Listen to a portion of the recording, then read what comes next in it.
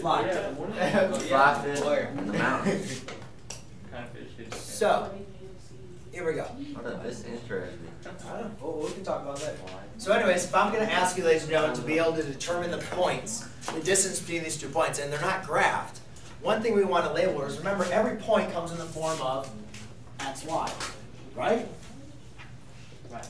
Every point can label as an xy, but ladies and gentlemen, we have 2 points. So I need some way to distinguish between point number 1 and point number 2. So what I do is I use these nice little subscripts. x1, y1, x2, y2. All it is a way to label them. The 1 and the 2 don't have any numeric value with the points. They're just a way to label them. Okay? Now, let's go and take a look at the distance formula. Now, this is something I presented to you that you're going to want to make sure you have written down, which we're going to talk more about on Monday as well. But if I want to find the distance between 2 points, that becomes the square root of x2 minus x1 squared plus y2 minus y1 squared. Again, don't worry so much about this formula. We're going to talk more about where it comes from again. But right now, I just want to make sure that everybody has that formula in their notes so they can apply the problems that we're going to be working on today. Because in label, now what we're simply just going to do is, let me give you guys an example. If you guys remember, if I gave you an expression 5a plus b, and I said a equals 1 and b equals 3, what do you do with the 1 and the 3? Do you remember what you do with 1 and the 3? If I said simplify or evaluate this, what would you do with 1 and the 3? You'd plug it in for the 1 and for the a and the b, right? Good. What about functions? If I said f of x equals x plus 5, and then I say find f of negative 1, does anybody remember functions, what you do? Yes? Plug it in, right?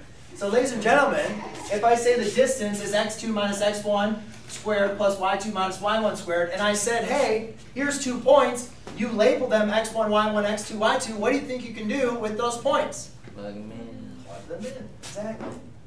So therefore I have d equals the square root of x2, which is negative 5, minus x1, which is a negative 4, squared, plus y2, which is 3, minus y1, which is 9, squared.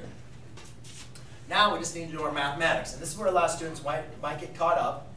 We have negative 5 minus a negative 4, all right? Remember when we have a double negative, yes?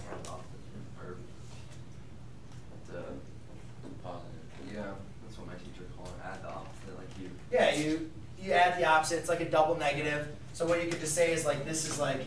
Put a line through it. Yeah, it just turns into an addition problem. So therefore, I really have negative 5 plus 4, which is a negative. 9. Negative 5 plus 4 is? Negative 1. What? Negative 1 squared. Then plus 3 minus 9, you have $3, you owe somebody 9, now you show up for lunch and you have how much money? You still owe somebody. 3 minus 9 is? 6. Close, negative 6. So now we have to square. Remember, squaring is multiplying a number by itself. So negative 1 times negative 1 is going to give you a? Positive 1. Positive 1. And then negative 6 times negative 6 is a? Positive 6. Or positive 36. There you go. And therefore, your final answer is going to be a square root of 37. Notice, ladies and gentlemen, first of all, how I applied the order of operations, right? Once we evaluated this, what was the first thing I did? I did inside the parentheses first, right? Then I squared, I did my powers. Then I did addition and subtraction. And now I'm simplified done.